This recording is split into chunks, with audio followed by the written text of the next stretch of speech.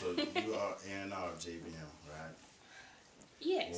What do you look for in an artist? Like, tell me some things you look for in an artist you find is a good artist, or what you like to see.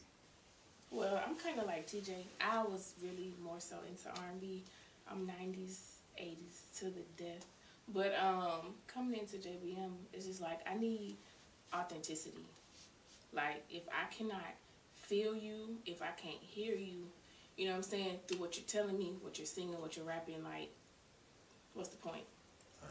You know, so definitely authenticity, like realness, like you can feel that stuff, you can vibe from that. Like, I'm really big on vibes. So like, especially like I'm working with Swavy now, we're trying to really create his sound, you know, hearing his voice, what he's about, you know what I'm saying, what he's trying to do moving forward.